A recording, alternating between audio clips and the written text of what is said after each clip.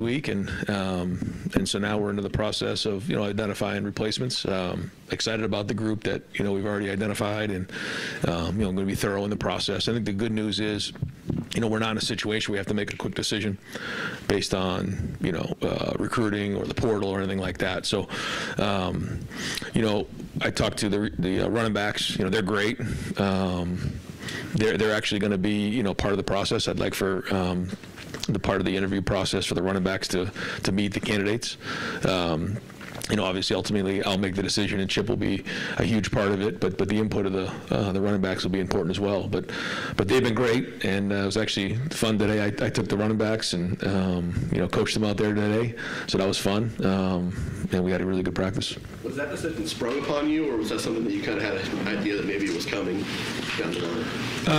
Yeah, I didn't know for sure until I was actually told, but now the focus is about trying to find the right person. I think it's the best running back room in the country right now, and so I think it's an exciting job, and the candidate pool has been excellent. Jeremy Birmingham, the podcast.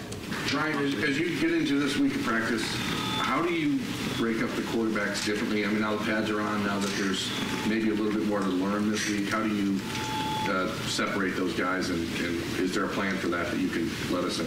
Yeah, we rolled them again today. We were on and off the field in less than an hour and a half because it's our first practice back coming off of spring break, first day in pad. So a lot of things here that led us to believe the best thing to do is to kind of be on and off in an hour and a half. The next two practices will be longer and more physical, and so Chip and I are going to get together on that, figure out how we break down those reps. But there'll be a lot more reps the next couple practices. We're still only 3 practices in, so we just want to roll them as much as we can, get as many reps as we possibly can. But like you said, as we start getting into the harder practice, we'll start to divvy up those reps the best we can. Bill Landis, Kings of the North, and the podcast. Right. Just trying to get, lay the land of the offensive line, especially on the right side. How fluid are things there with Fryer and Montgomery and Tegra and all those guys? Are you kind of letting them all play and see what shakes out, or how's that go? Yeah, today was the first day in pads, so it's hard to evaluate anything until you get the pads on. And we're going to evaluate that right side really hard, really close, like you're saying. I can't say we're in a different place now than we were about a month ago because there really isn't enough evaluation to go off of. But we are trying to figure out what that is. Now, I will say Josh Fryer had one of the best off seasons of anybody in the building. Now, we had some bunch of guys who had really good off seasons, but he stuck out. So if he can continue to stay in the shape that he's in right now, I think he's going to have a really good spring and take that next step. If that's the case, then the big spot will be at right guard. And, Luke's in there now, but we got a bunch of guys, moving through there. But if Josh can, possibly move into guard, and then Tegra moves in, if Tegra makes a push, then that'd be great as well. So, like you said, we have a few guys in there. Austin's, moving right now, he's at left guard. We could move him over to right if we needed to. So it's a very tight competition in there. I'm hoping that we have, some clarity as we, get towards the end of spring. And then it continues into the preseason. But I guess the good news is we do have some guys with experience along the line, between Donnie and Josh. They both have played a bunch, and Carson's played, and so has Seth.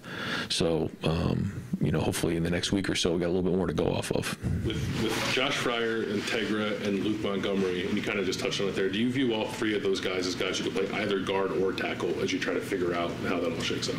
I think so. I think that Tegra's probably more of a tackle than he is a guard. He has played some guard, so he could do that. But both Josh and Luke have both played guard and tackle. So we're going to try to figure out who the best 5 are. We've always done that. And figure, who plays the tackle best, who plays the guard best, and go from there. Dave Biddle, 24/7 Sports. Ryan, Chip hasn't been here long, and only 2 practices while Tony was still here, but I'm sure there was plenty of meetings and stuff like that. What's your level of concern now that some of the stuff that Chip's implemented, granted it's early, will now be shared with your rivals?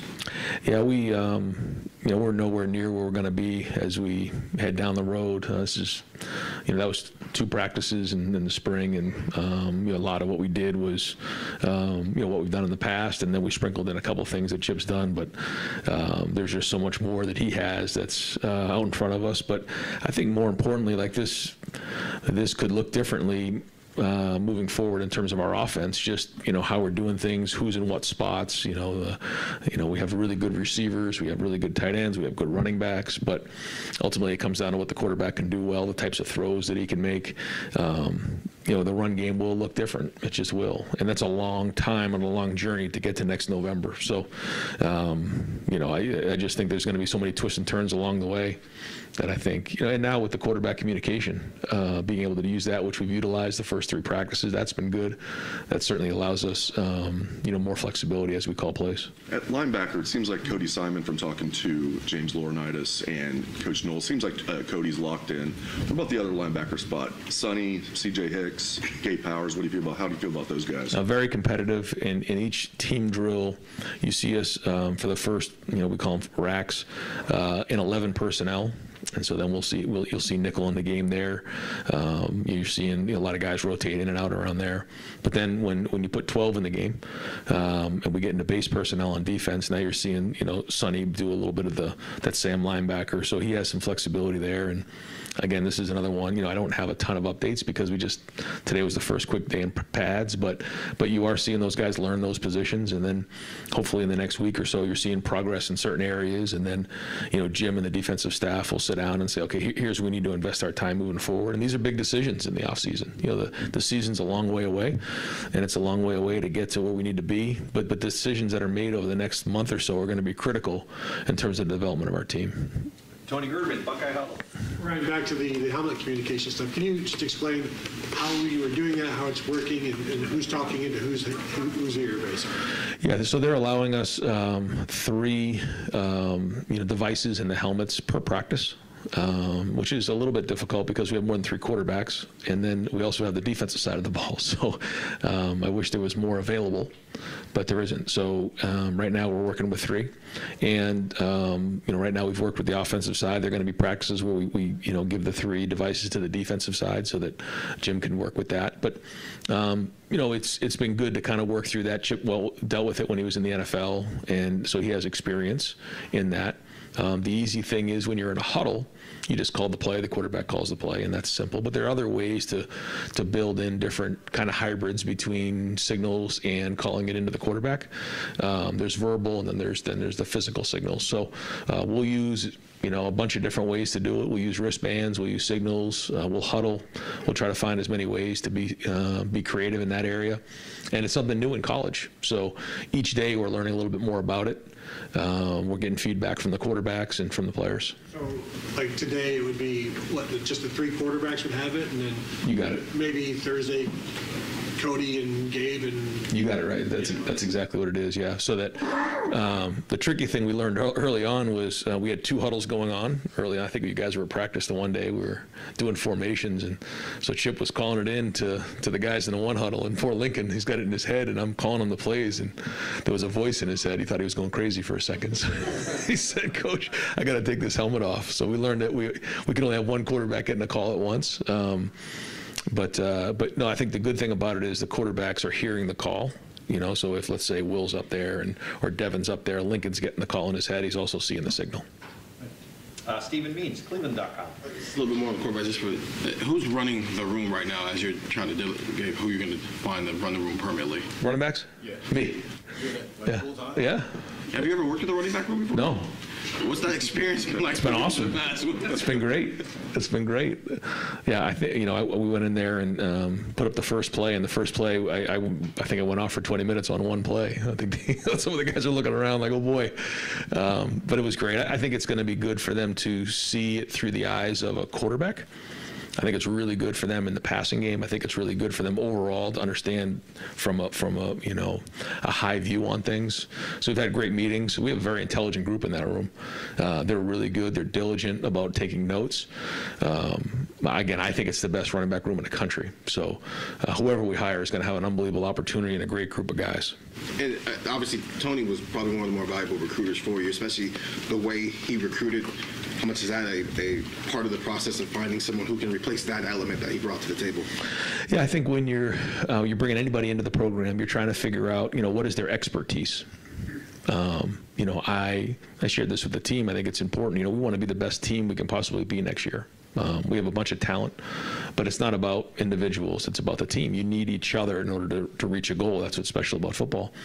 So, the running back coach has to be an expert at coaching the running backs. You have to bring value every day. When you stand in front of a group of men, especially a group like we have in that room, your competency has to be at a high level. When you stand in front of anybody in this building, you got to know what you're talking about.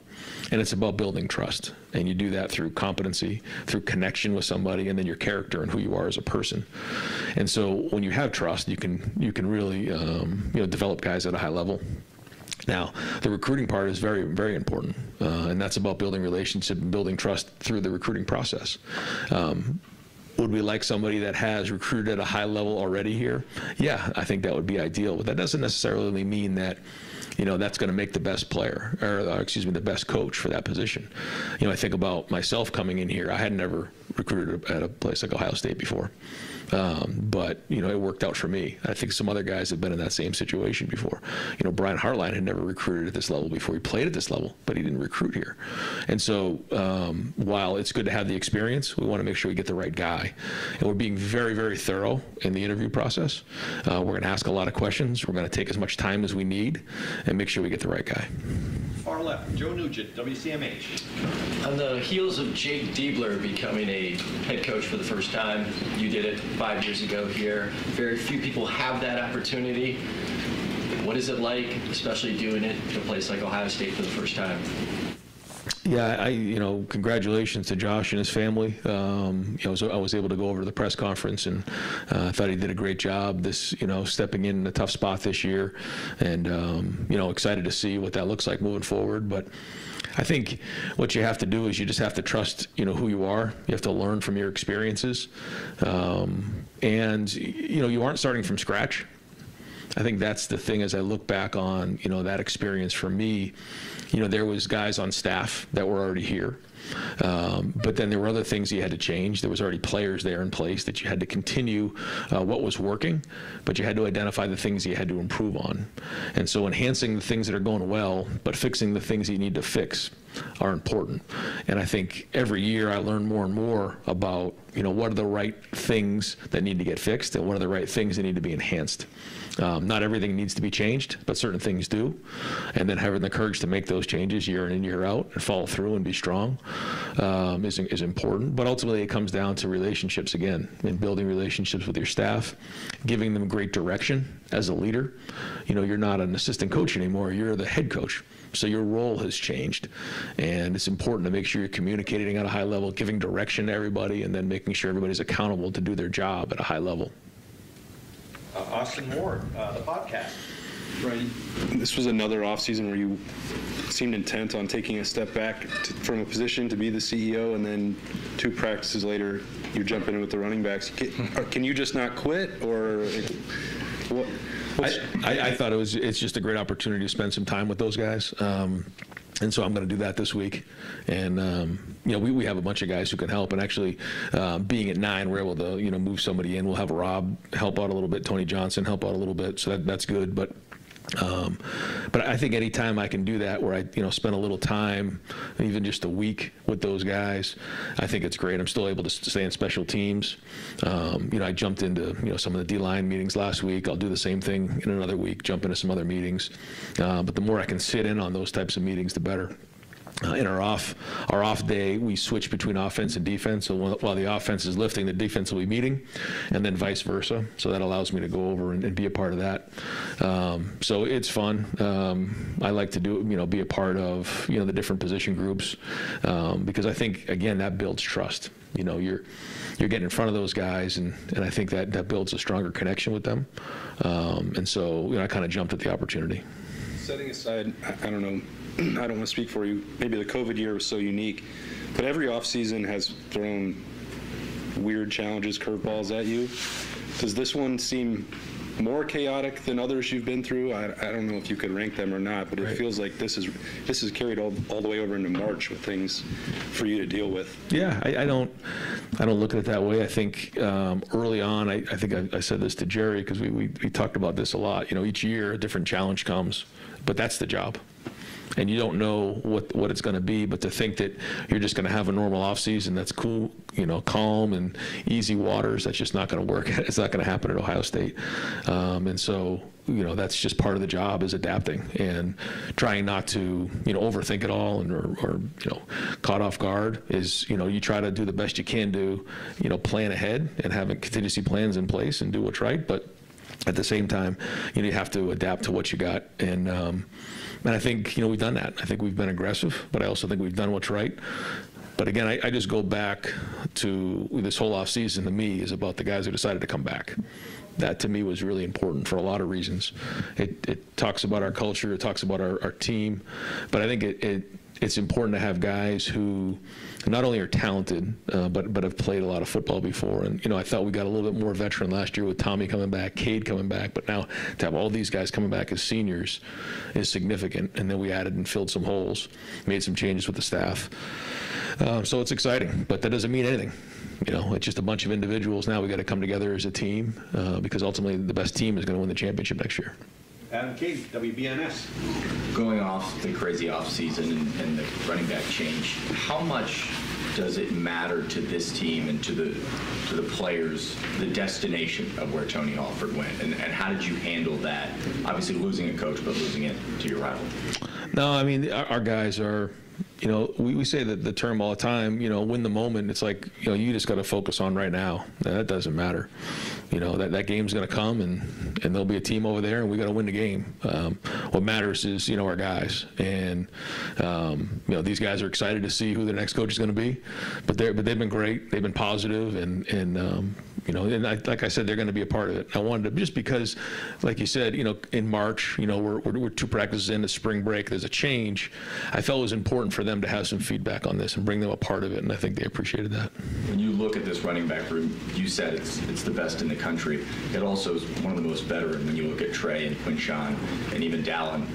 How much does that help you in this moment to know those guys, they're not new, they're not looking for as much guidance as some younger running backs would? Yeah, I think it helps. I think, for the younger guys, it probably hits a little harder just because, they are younger. As you get older, you get a little bit more callous, you get a little bit more independent. But you still have relationships, and they're understanding that's part of the profession. But they've been good, and I think they, Trey, said it the best, is that, you rely on each other. And then the brotherhood is strong here, and that's something we preach a lot, is, the relationships with each other, the love for each other, and ultimately that's, what, the power of the unit is all about. And so those guys in that room, they're strong, and they're going to rely on each other. Spencer Holbert, Letterman Row. Brian, how much do you need the second group of defensive tackles to step up this spring, knowing that Tyler and Ty are kind of set right there, where they're going to be? It's one of the focuses, I would say. Just, spotlights right there to figure out who those guys are that are going to step up. There's a handful of guys in there that either came in last summer, like Jason Moore, or Will Smith didn't have a spring. Caden McDonald, Hero Canoe's now been here for a little while. I mean, there's a handful of guys in there that now this is their spring to step up. It's a very, very important spring to build depth in that area, like you mentioned. Do you think that Jason and Caden showed in year one the capabilities of taking that step into the spring, and what do you need to see from those two in particular that lets you know that they're ready for a role in a big game in November or December? The talent is there. That's for sure. You bring guys in at times and you say, well, maybe that's not the right fit, and maybe they're not talented enough. That's not the case. They're definitely talented enough. Do they build the skill that they need and the discipline to get there? That's up to them. And so we'll know, because we have a good offensive line, and they're going to challenge each other every day, and they're going to have great opportunity this spring. So we'll get a good feel for that. They're going to have a lot of opportunity. They got to show up and produce. That's just the bottom line. And I think that's part of maturing as a player. You practice every day, and it kind of, you check the box, okay, I got through that practice, but eventually you got to start making plays. Like you said, in a game, you got to start doing your job. You got to grade out a champion. You got to make TFLs. You got to do your job at a high level and be accountable to the guy next to you. So it's just more and more of an emphasis on that. You're not just out there practicing. You're out there to win a job. So we'll evaluate it. We'll grade it.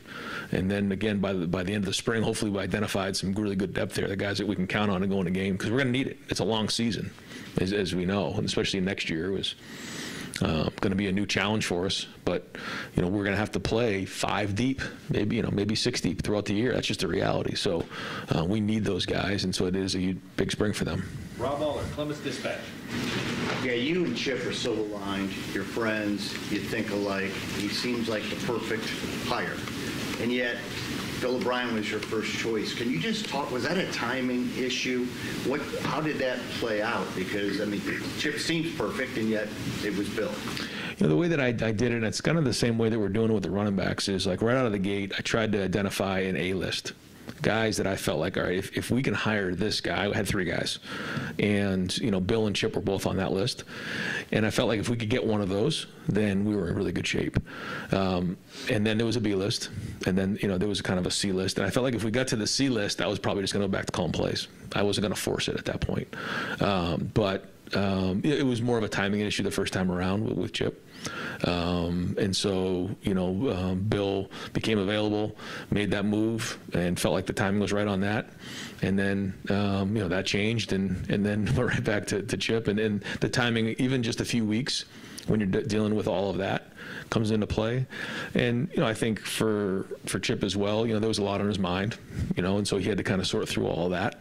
And then by the time, Bill had left, I think he was in a different place based on a lot of things. So it wasn't like I ranked them in that order. I kind of put them in, hey, this is the A-list right here. If we can get one of those, man, we're where we need to be.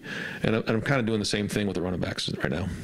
And Chip, he's kind of known, or has been known, as this offensive mastermind, and sometimes maybe those guys get short-shrifted on how tough they are. How much toughness does he bring to this? Put your hand in the dirt and go, because I think there can be a perception of, they just like to kind of, have fun on offense and guru it. Yeah, I think, part of it is how you run the football, and he's done that historically, year in and year out. He knows how to run the football. He has a heavy hand in the run game, how the offensive line blocks, how the running backs run. If you sit in here like I did the other day in a unit meeting, and he goes through a few of the runs, you'll see right out. It's easy to see not only how talented he is, but what he demands in terms of toughness and physicality. And I think the proof is in the fact that he's been able to run the ball wherever he's been. And so I think that's the way he is. That's the way he's always been. Dan Hope, Lebanon Warriors. Ryan, where do you feel like you're at the tight end position right now, and how many guys feel like you have ready to play there right now? I think G. Scott's had a really good offseason. I think Jelani, Will, Bennett, those guys are going to have to really step up the next couple of weeks to figure out, who's going to be able to play. G has played in games. I think he's had a really good offseason. I think he's going to have a really good spring. I think he's right where he needs to be. He still has to go do it, but Cade took up a lot of reps. He ate up a lot of play, and so we need those guys, all of them. But I'm excited about G's play so far. Again, not much to go off of, but I think he's had the right offseason. He's got the right approach. His leadership and just demeanor has been excellent. Attitude's been off the charts. I think he's poised to have a really good year. Has to go do it. But then the rest of those guys, now they got to step up. We got to figure out what we can do there. And so we have been spending a little bit of time in 12 personnel to see, get those guys out there, get some reps. We'll start grading them here soon. We'll find out, but we got enough talent in the room. It's not like we look in the room and say there's not enough guys. We got to go find somebody in the portal. That's not the case. I think we got to go develop them, but probably no more here again in a couple of weeks. And at wide receiver, what kind of growth have you seen from Carnell and Brandon in their second spring, and how is Jeremiah come along so far? Yeah, Brandon came in the summer. So, it's just that, you're a few months behind. Now this is his first spring. He's going through it. I think you're seeing a different player. His body's changed completely from where it was last summer. When he's, in the right shape, he's really talented. He's got great short area quickness.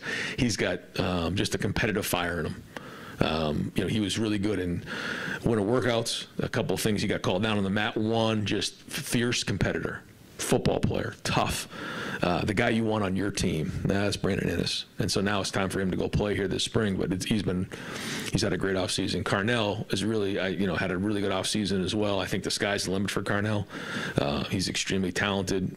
He's been here now a year. So he went through the spring, went through a season. Now this is his second spring. So this is not new to him. based on what we saw coming off of last year, where he's at right now, he's right on pace with some of those other guys. So, but some other guys have stepped up as well. You're seeing Bryson Rogers step up. We need Jaden Ballard to step up in a big way. He's got to be a contributor now going into the season for us. Certainly Jeremiah has flashed. And so, it's been good to see some of those younger guys get out there, but we're going to have to build depth in that room. Mecca's the leader in there, and he's obviously done a great job, and he's healthy again, which is great. So it's going to be a good group, but we need to continue to push that depth, kind of like we talked about with the defensive tackles. Nathan Baird, Cleveland.com. In general, how do you think of the factors of stability and tenure on the staff? Is that always a good thing to have that longevity? Is there a point for people when it gets stale, and do you hope that resolve itself on its own just through natural attrition, or is that something you have to be conscious of as you're making decisions? Yeah, I think it's a great question. It's something that I think about now going into this year. For me, every year as a head coach, you learn more and more, and you ask that question a lot. When is the continuity, or do you need to make changes in certain areas? And the best you can do is evaluate it year in and year out and figure out what's right. And you don't want to do a complete overhaul either. Especially when you get to be a play or two or a drive away from where you need to be. If things are just completely off, then yeah, you got to do some major overhauls. But just moving that compass a little bit sometimes can get it right. And I think that's the art of being a coach and trying to identify what those things are. But sometimes it is good to make those changes. Sometimes it is good to have a little bit of a change of scenery, for folks. But it all depends on who that person is and the situation. When a guy's been here for 9 years and leaves for Michigan, how does that not feel like a betrayal in this building? I know fans kind of feel that way. Do you feel that way? Well, everybody has to make decisions, for them and for their family, and so we try not to focus on that. We know that we're going to play the schedule we play, and that game's going to come, and there'll be a team on the other side with a bunch of coaches, and then we'll go from there. So we're not going to try to focus too much on that, but more about our team, and that's what it's going to come down to. But like you said, people have choices to make in their life, and they go and they have their careers. So and I think for us, it's finding the right mix of guys, the right mix with the staff, the right mix of guys on the team. And you just push forward from there, knowing that there's going to be twists and turns along the way. Pat Murphy, 24/7 Sports. Any chance you want to tell us who that third A-list was? No. Jack Sawyer, you've talked a lot about the guys coming back. He seems to be kind of the ringleader of that group, or at least was last year. And then the way he finished the season, the leadership plus the kind of coming together, how much can he make an impact next year, both on and off the field? Yeah, he broke down the team today after practice. I think, like you said, in the way he played in that bowl game, he had some demeanor to him. I thought he played his best football at the end of the season, but more importantly, he was saying, I'm coming back, got unfinished business, let's go, boys, let's rally around this thing. To me, that was a sign of great leadership. That's something I won't forget. And, that has a chance, those kind of things have a chance to leave legacy behind. And being an Ohio guy, being from Pickerington, and, he was one of the first guys to jump in early on, and he helped recruit this class. And so he's a leader, and, he's only getting better every year. And he's got to be the tip of the spear for our defense. Andy Backstrom, Letterman Row. Right, you talked about Kenyatta Jackson last offseason as an NFL guy, someone that has a lot of prospects. Up and down season last year, he said that you helped him through that and kind of get over that hump at part of last year. What have you seen from his progress and kind of working through that? Kenyatta has so much talent, and it was great to see he and Paris, his freshman year, kind of work with each other. They would come after practice, they'd sit on the bench, they'd talk about the things that they did in practice against each other, and I think you learn from that. But it's the consistency. We believe in Kenyatta, and when Kenyatta's believing in himself and he's positive, boy, he can be one of the best players on that field. And so he's growing every single year and building more and more confidence by doing it on the field. And I think the guys in the room are helping him. But it's like anything else. When you're trying to get to places that are hard, when you're trying to climb that mountain to be the best in the world at what you do, like you said, an NFL player, you need the guys around you. And I think there's guys in that room. I think there's, coaches in the strength and conditioning area, the weight room, being the head coach. It takes a village. And so maybe some things that, you're not really innate at or good at, you can learn from somebody else. And I think Kenyatta's continually, learned to open up and garner things from different people within the building to go reach his goals, because he can be as good as he wants to be. And so the challenge I know Coach Jay has put out for him is that consistency. And believing in himself. And if one bad play doesn't make it a bad practice, and one bad practice doesn't make you a bad player, you're going to have good plays and bad plays. It's like riding a bike. When you do something for the first time, you're going to fall off the bike. You got to get back on that bike and learn. And how quickly you get on that bike and drive is going to separate how long it's going to take you from the next guy to go be great. But he has all the talent in the world, and he's working hard on that discipline and skill. Joey Goffman, Columbus Dispatch. Ron, you guys don't have a person on your assistant staff who's has the title of special teams coordinator this year, first time in your tenure. Is there a primary point person for that? Yeah, so what we've done there, Matt Guerreri and James are going to work on punt and kickoff. And then Keenan Bailey and Brian Hartline will do punt return and kickoff return. I'm going to be very much involved with that. And then Rob Keys is one of our analysts, and he's allowed to coach the coaches. And so he can really do a lot of the legwork in terms of off-the-field stuff, breaking down the film, helping get things organized for us as we get into the meetings. But if you've sat in one of our punt meetings, Matt Guerreri is running that entire meeting. We get into punt return. Keenan will be up there. He'll be up there with a little bit of help from Brian Hartline. But I'm going to be right there for every meeting and being a part of it. But Rob is kind of the guy behind the scenes who's going to organize everything for the coaches. Because it's different than what you've done in the past. What ultimately led you to want to do that? Why is it just you have resources committed to other position groups? Did you like the structure for special teams dividing up? Yeah, quite honestly, I made a bunch of calls to a bunch of coaches, and one in particular that hit with me was when I talked to Coach Tressel, and he shared with me that he did this when he was here. He assigned one of the special teams to each of the coaches, and it got great buy-in from the players because as a player, you want to really impress your position coach. You want to impress your coordinator. You want to impress the head coach. Sometimes the special teams coordinator can be a little bit low down the line. But when your position coach is up there and he's coaching special teams and being the head coach, being very much a part of it with them, it provided a lot of buy-in from the players. And it really made sense to me. And so we're doing it a little bit different than that. But that kind of resonated with me, and I thought that was the right thing to do this year. Tim May Show and Letterman Row. Thanks, Jared. A bunch of questions, but I'll just ask a couple. When you walked into that running backs room meeting for the first time, did you prepare like I'm going to wow them with something? You understand what I'm saying? I mean, did you? Because you didn't want them to think, well, this is just a substitute teacher. No, that's I'm pretty sure they didn't think that. Being a part of the offense, I think that they like to see it from the quarterback's eyes, and just why we call things, how we call things, learning things conceptually, and so no, it's been good. I think they're enjoying. You have to ask them, but I think they enjoy a different point of view, different perspective. And the microphone, the speakers in the helmets and stuff. Yeah. You played quarterback. Do you like the idea that y'all will be huddling a lot more? I mean, just from a quarterback standpoint, what does that do for the quarterback in terms of grabbing everybody's attention in the huddle? I don't know if y'all will muddle huddle or what you'll do. Yeah, all the above. But I think the positives of the huddle, like you said, is the quarterback can look guys in the eye. There's a little bit of that. You break in the huddle, you run the line of scrimmage together. There's a little bit of that feel to it. I always liked the no huddle because I think the pace of game, it was good for the game of college football. It just, things were moving quickly. It was fun to watch. It was exciting. The ball was moving all over the place. But the whole, the signal stealing and all those types of things have made it hard to do that. And so, this allows us an opportunity to be more creative in those areas. We'll still continue to have a bunch of variety with it to make sure that we can do it. But it is different now because you're going to see more teams huddle.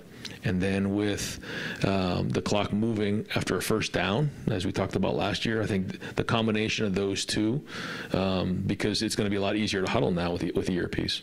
So I think, again, you're just going to see a lot less plays.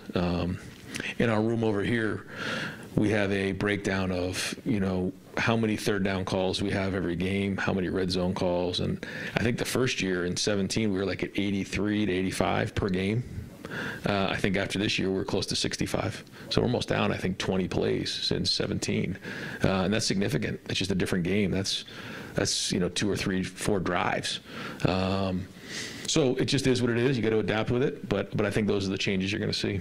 And really quick, there was a little video came out yesterday or a couple of days ago, but Jack Sawyer's lobbying Chip Kelly, find him a place on offense, get him a touchdown, things like that. Caden Curry got into the game with you guys last year.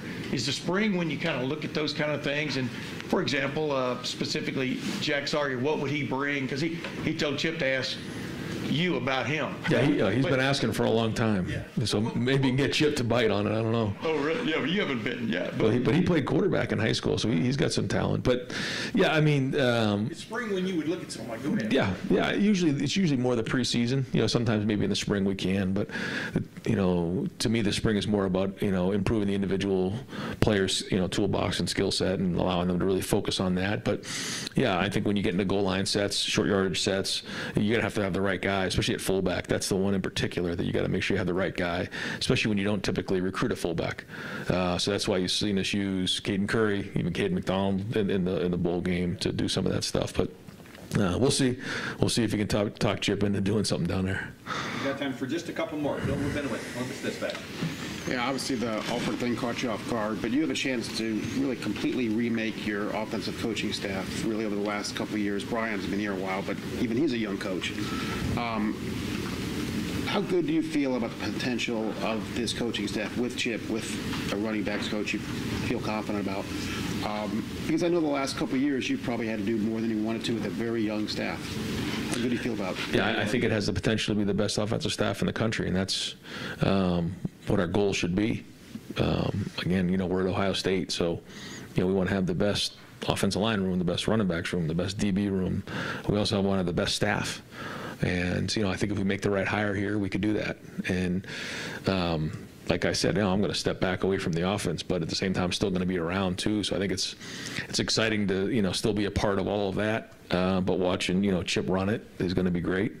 But yeah, I think when you look at the guys and the potential and the talent and the mixture of experience and energy we have in the room, to me, when I look across the country at everybody else's staff, I feel like this has a chance to be the best one. So we want to make sure we hire the right guy because I think it's a special opportunity.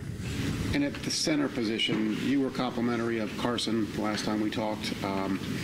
He had his struggles last year. You brought in Seth. Kind of where do you see that position right now?